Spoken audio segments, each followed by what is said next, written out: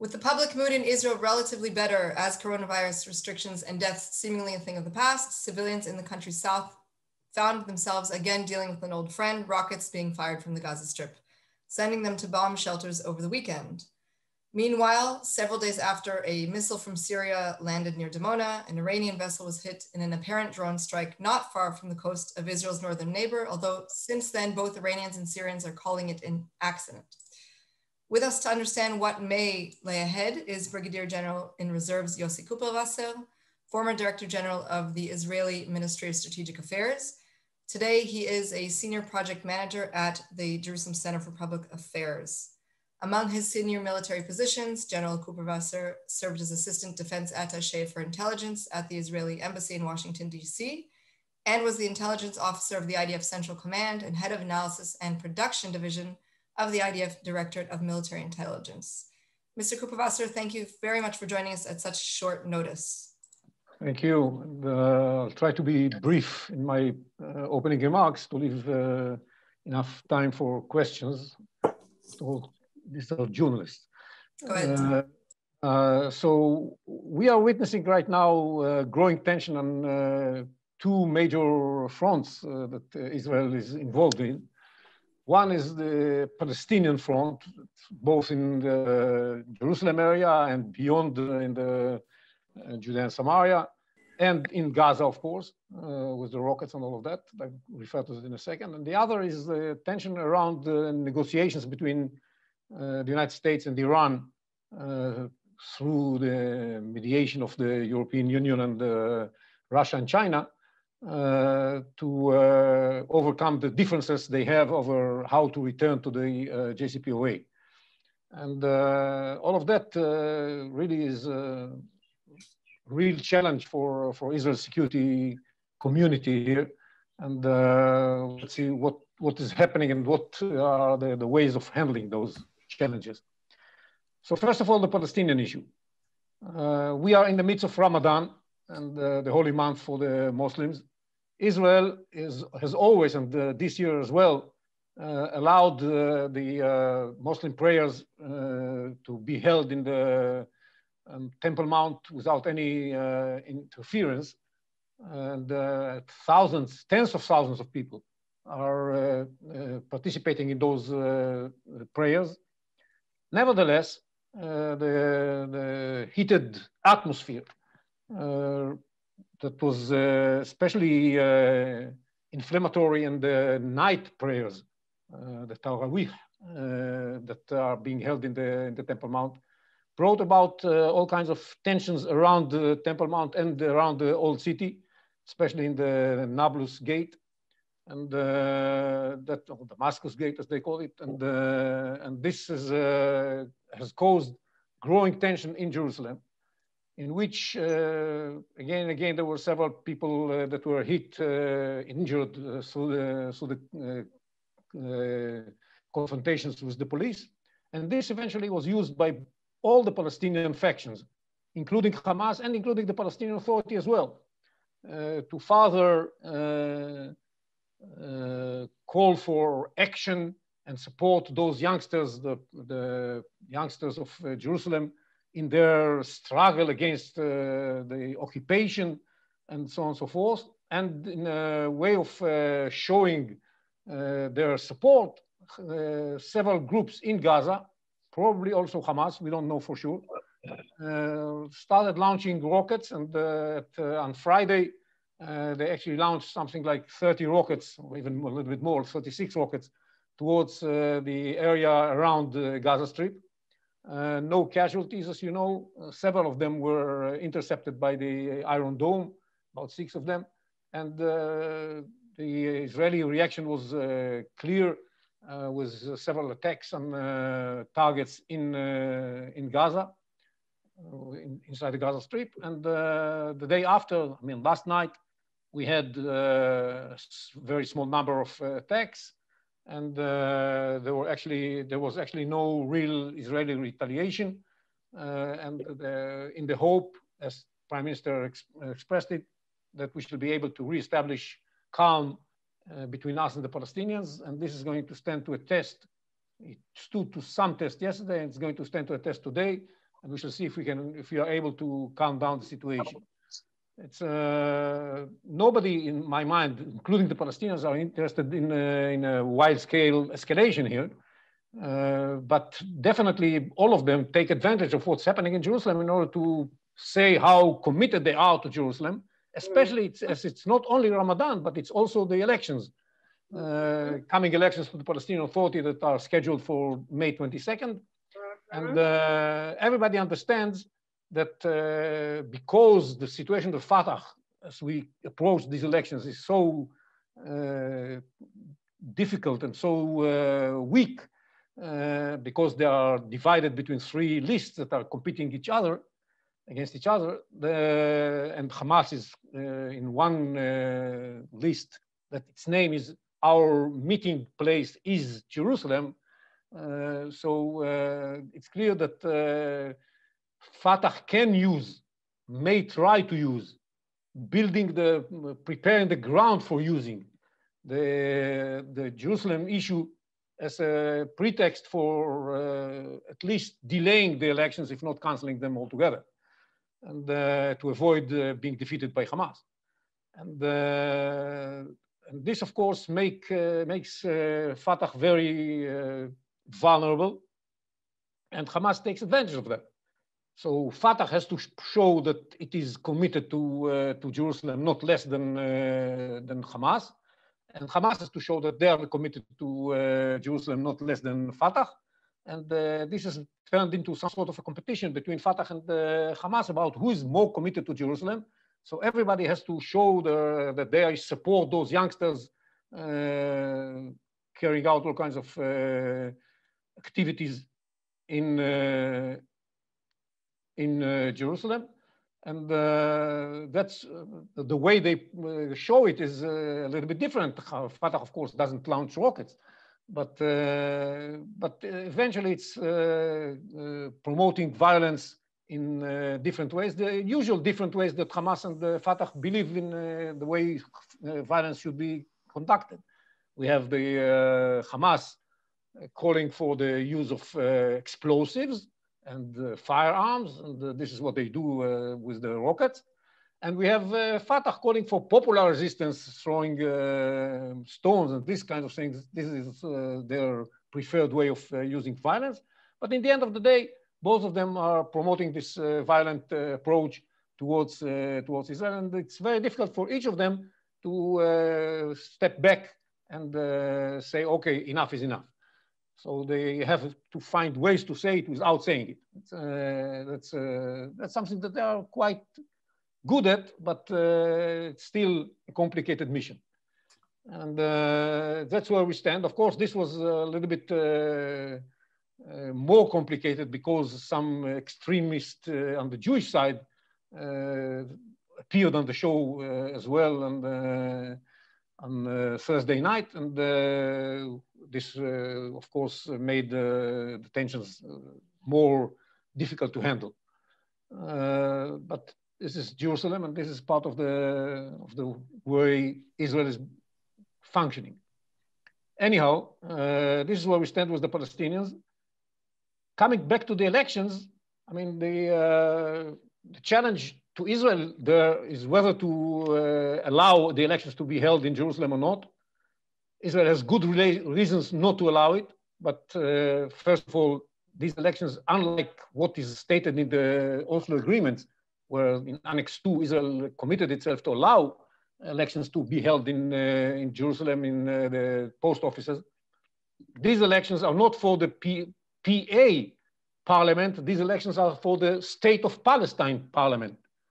And since Israel doesn't believe in the existence of a Palestinian state, it's very difficult for Israel to allow these kind of elections to be held. Secondly, Hamas is participating now front and center in these elections. It's not some sort of a game in which Hamas appears under a different name. This time it's Hamas itself, and its list, just like other lists, is full with terrorists. And in the Annex 2 of the Oslo agreements, Israel was ready to allow Palestinians to participate in the elections if they are not using illegal and violent means in order to promote their interests, their ideas. Okay, so this time you cannot say that this is the case because you have on the list of many of the list people who are terrorists that were convicted terrorists or close relatives of terrorists that are there because of their close relations with terrorists. And so these are good reasons. And the third reason is that Palestinians say that they want to hold the elections in Jerusalem because they consider that a part of the area under their responsibility and part of their state. And of course, Israel cannot, not only that Israel opposes the idea that there is such a state, but it definitely doesn't agree that these parts of Jerusalem are part of that alleged state. So the Palestinians built it in a way that is impossible for Israel to accept. And so nevertheless, Israel has not said no yet, but it's obvious that Israel cannot say yes. And so the Palestinians know that, and this is, of course, was built as a right from the beginning as a tool with which, if they wish to, they can cancel the elections, because the Palestinians say, we're not going to hold elections if they are not held everywhere, including in Jerusalem. So it's, or at least some of them say so. Many, but not all. And, General, we just, there are a few questions that are coming in. We also want to get to the other front. So one word about the other front, okay? The other front is, as I said, the Iran issue. Israel is very unhappy, or Israeli government is very unhappy with the idea that everybody goes back to the JCPOA, to the 2015 Iran nuclear agreement. First of all, because the problem with this agreement is that it leads to the capability of the Iranians to produce a big arsenal of nuclear weapons in 10 years from now. Secondly, because the Iranians never fulfilled their commitments, and there's no way to go back to the agreement the way it was, because the Iranians have already enriched uranium to 60%. The Iranians have already produced uranium metal. The Iranians have already used advanced centrifuges like the IR6, IR4, and IR2M. So there's no way to go back to the agreement. And it's a different thing. And Israel believes that what we need is a totally different agreement. So this is what this delegation is going to discuss in Washington in the coming days. And in the meanwhile, Israel continues to do what it believes is necessary in order to prevent Iran from dominating the region and from going forward to having a nuclear capability. And the most important thing in this respect is taking care of the presence of the Iranians in Syria and the deliveries of weapons to Syria and to Hezbollah. In the context of this effort, Israel took some measures, kinetic measures on Thursday night. And what happened was that the rockets, the anti-aircraft missiles that were used by the Syrian air defense, one of them, the SA-5, ended up exploding in the northern Negev, not far from Dimona. And, but this was not in any way some sort of an Iranian intentional effort to hit Dimona, as some people presented it. It was something totally different. It happened, we were targeted by SA-5s several times during the attacks on Iranian targets in Syria. And in one case, even one of our planes was intercepted. So this is nothing new. And I think this effort will keep going, because it's critical and essential for Israel to make sure that Iran doesn't have the capability to hit Israel severely from Syrian territory, or that Hezbollah gets what he wants, which is to get much better precise munition in Lebanon. This is something that we are trying to prevent. This is it. Okay, thank you very much, General Kuperwasser. A few questions that are coming in on both fronts. We'll start with the Palestinian because we began the briefing that way as well. You mentioned that Israel is being quite contained in its response thus far. what kind of event or incident would change things on the ground and cause Israel to retaliate harshly? Yeah, of course. After this meeting yesterday, the Israeli leadership made it clear that if this overture of Israel to calm down the situation is not going to be responded by Hamas, and we shall see more rockets falling over Israel. And of course, I would say that the numbers do matter, and the targets, the kind of targets, do matter as well. But if we see more rockets and more attacks, Israel may try to hit Hamas harsher. And there's no problem of availability of targets in Gaza. So it's, I think that they know that. And what's more important in this respect is that what Israel said was that if this is going to be the case, the leadership of Hamas knows what is going to happen, hinting at the possibility of hitting the Hamas leadership itself. So I think this is something that the Hamas is very concerned about. And we did see last night much lesser activity on behalf of the Palestinians in the Gaza Strip. I'm not sure if it was Hamas that launched the two rockets that were launched from there. One of them fell inside the Gaza Strip. One of them was intercepted. I'm not sure if this was Hamas, but definitely Hamas is trying to reevaluate reassess its position on what's going on. And there was a little bit less activity in Jerusalem as well. So this can also explain why there was less necessity from Hamas to do something. But if we fail with our effort to calm down the situation, there is the possibility that we shall hit hard. I mean, this is clear to everybody involved, and I think that the Egyptians are also delivering this message to the Hamas leadership in Gaza, and I believe that Abu Mazen reads that as well. Although when I read the Palestinian papers, I see less readiness on Abu Mazen's side to calm down his messages. You mentioned Palestinian newspapers, but some people are calling this the TikTok intifada, which means that what is actually inciting the younger people to violence is the use of social media platforms. But the use of the word intifada itself, do you think this is going overboard? Are we headed that way at all? No, I don't. You know, we are using the term intifada too easily in my mind. There's an unrest. The situation is very tensed, but I wouldn't call it yet intifada. It's for the time being, it's mostly in certain locations, especially in Jerusalem. It's less violent than what we were experiencing in the intifada. We have to take care of every violent event, but it's not the magnitude of an intifada, and the Palestinians are still under the impression that they don't want to have another intifada. It's too costly for them. In their national memory, the intifada is sort of a disaster. Of course, they cannot say it, but this is the way they refer to it. And, so I don't think we are witnessing a third intifada. We are seeing, we have been through such rounds, even worse than that, throughout the years since the second intifada. We had in the end of 2014 and in the end of 2015 and the beginning of 2016, the knives intifada. And as always, this is how this begins and deals primarily with Jerusalem.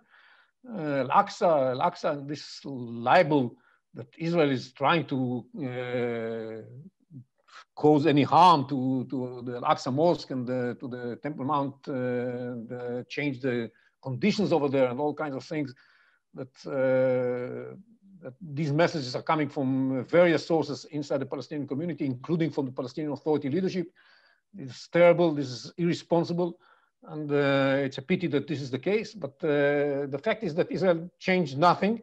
And yes, the social media is you mentioned, is one of the channels through which incitement is being promoted. The TikTok events had the contribution to this, but it's not. It's beyond that. It's coming from the leadership. The leadership could have ignored that and or tried to put a cap over that.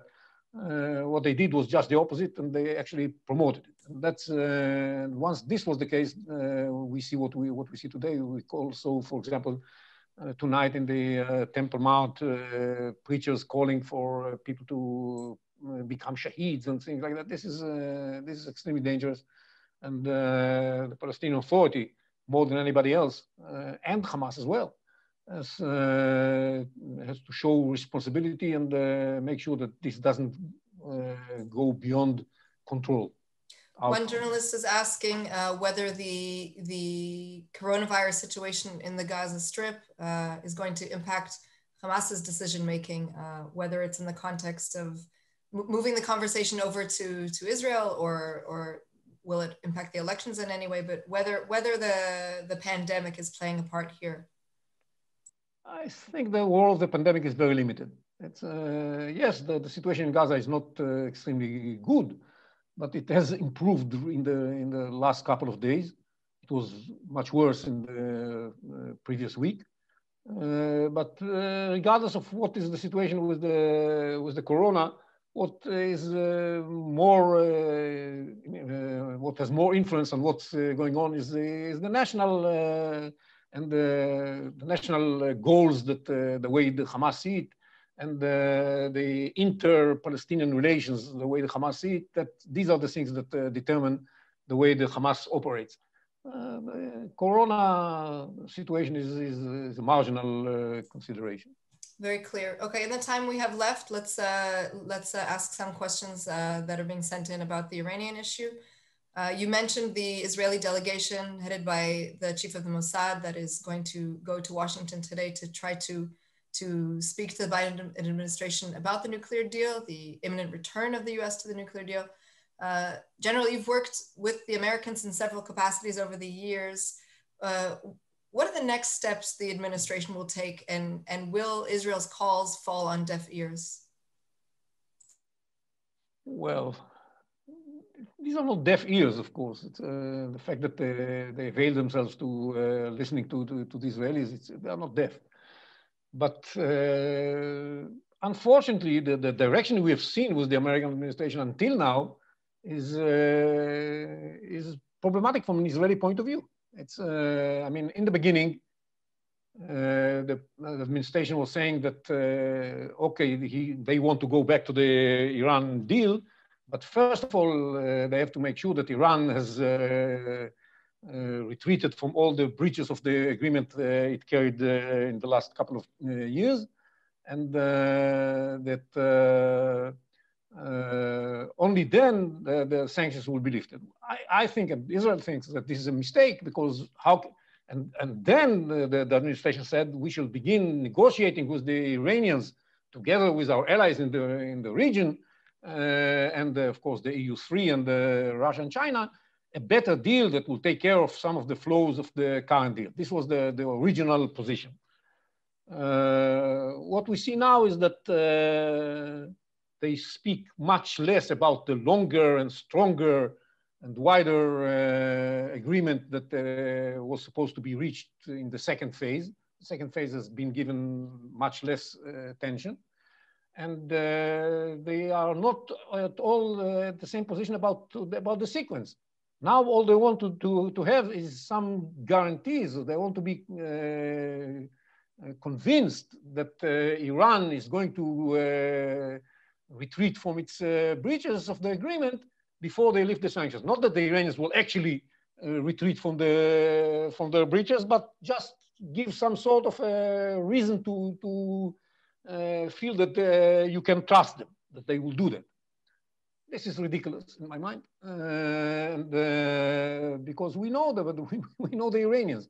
I mean, I refer everybody to the interview of the head of the Iranian Atomic Energy Agency, Mr. Salehi, who told the Iranian TV very proudly how they cheated the IAEA inspectors and the other members of the agreement, and instead of filling the calendaria of the Arak nuclear reactor with cement, they used Photoshop in order to show that they did. Well, they actually didn't.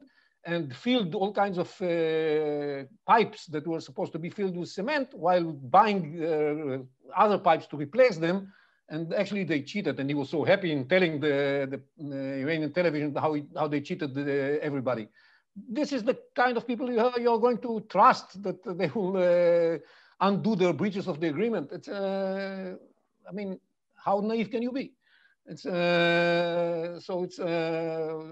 is a real source of concern. And beyond of that, even if the Iranians might go back to the JCPOA, because there's nothing better for Iran than the JCPOA. They don't have to breach any article in the JCPOA. The JCPOA guarantees the Iranians a safe path to having the capability to produce a large arsenal of nuclear weapons in 10 years. All the alternatives that they are using now, all this brinkmanship that they're doing now, is supposed to give them one bomb, but they have to, in order to have it, they have to cross a certain threshold that is extremely dangerous, because inside this threshold, they are going to be exposed to harsh economic sanctions and maybe also exposed to some sort of a military activity against them. So it's obviously the Iranians believe that if they manage to go back to the agreement, it would be great. And the situation right now is that the negotiations are framed in a way that the mainstream discussion is what kind of sanctions the Iranians, the Americans have to lift before the Iranians even think about going back to the agreement. Is it, you know, those the three kinds of sanctions that the Americans are talking about. So this is where we stand. This is going to be an interesting discussion about that in Washington between the chief of Mossad and the head of the National Security Council and their counterparts in the States. I mean, the Americans know everything that I'm saying now. The Americans know, so it's there's no surprise here. And the fact that they are moving in this direction, in spite of the fact that they know all of that, is a source of concern for Israel, I guess. Thank you, General. One question that has popped up from a few different journalists was concerning the timeline of production of the bomb, which changes every now and then. What is the current assessment of Iran's nuclear capabilities? How far are they away if they choose, regardless of the agreement? So, well, that's a very good question, because what we know that today the Iranians are about a couple of months away from having enough, if they decide to start a rush towards having a nuclear weapon, they are a couple of months away of having enough fissile material for producing a first nuclear bomb. On top of that, you have to take the time that is needed in order to take this fissile material and turn it into a bomb. This may last more than a year, maybe close to 2 years before they are able to do that. But we have to remember that we don't know everything. It's when we looked at the Iranian nuclear archives, we learned all kinds of things that we didn't know before. All the activities that they were carrying out in Parchin, the additional sites that were in Turkuzabad, in Abadeh, in other places. Not all of that was known, and the activities that were carried out over there were not as public as they are today, far from that. Some of them were not at all declared to the IAEA. And the IAEA just recently found in some of these places anthropogenic uranium particles. So it's we have to be modest in our assessment and take into account the possibility that the Iranians made some more progress in the weaponization stage than what we know, so that that stage of weaponization may be shorter than what we would assess that it should be. So that's my assessment about timetables. One thing is clear. All these nuclear activities that the Iranians are doing have no civilian justification. I mean, this is, all of that has no civilian justification. They don't need all this enrichment of activity for civilian purposes. Everybody is ready to give them any amount of low level enriched uranium for their scientific activities and civilian necessities. There's no such problem. So everything they are doing now is in the context of the military nuclear project.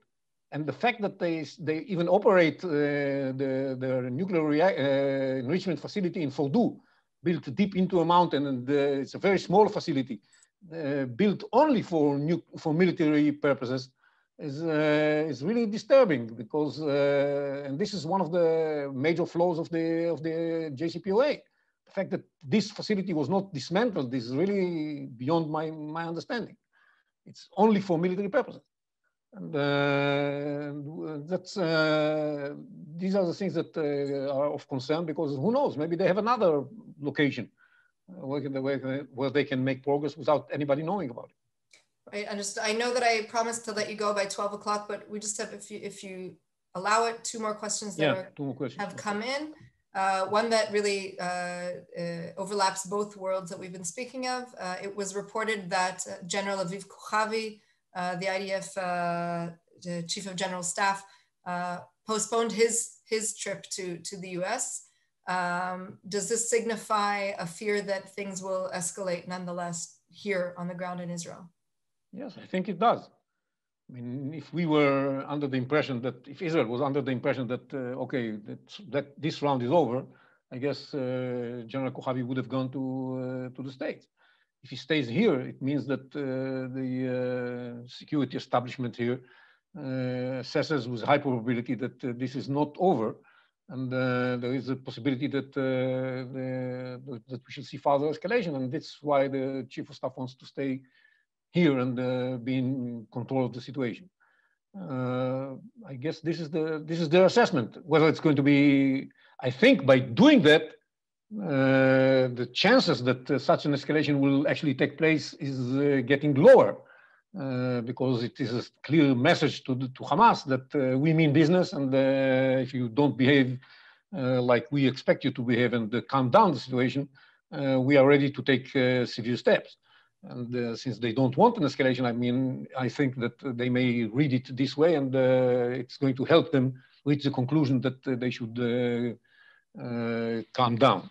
But is it going to be enough by itself to make sure that this is going to be the case? I'm not sure. We shall see how things happen in Jerusalem and how they affect. And also we shall see what's happening if Abu Mazen decides, as many people believe, to postpone the elections. That's if he decides to do that, then there's a high probability that we shall see some sort of tensions inside the Palestinian community, and also between us and the Palestinians. We shall see some efforts to blame Israel and take action against Israel for something like that. This is going to be problematic. Understood. And just our final question that's been sent. Oh, there are actually a few more questions, but I will respect everybody's time, and we'll end with one more. Who is likely to succeed Abu Mazen? The question of all questions. Well, I think even Abu Mazen doesn't know.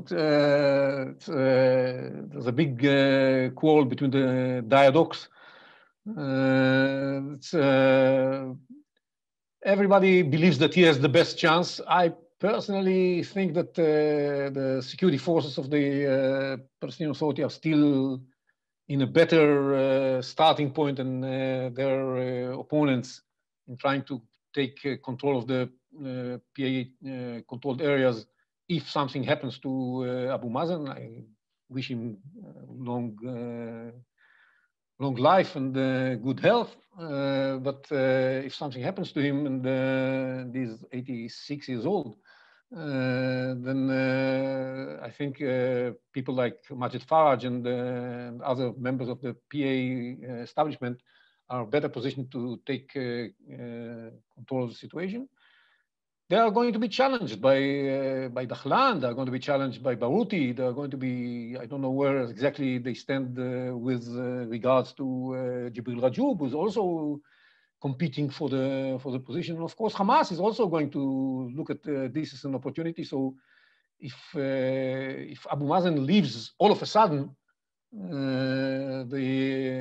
there's no clear air, and we are going to see very problematic competition that can be also be violent between the different factions, inside Fatah and outside.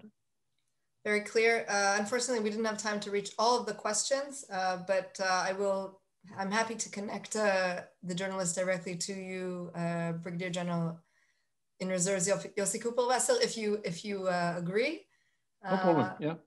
Thank you again for your time. Thank you to the Jerusalem Center for Public Affairs for lending us you, and have a good day to everybody. Thank you all. We hope you enjoyed that briefing by the Jerusalem Press Club. If you did, like the video and hit the subscribe button to stay up to date with all of our future content.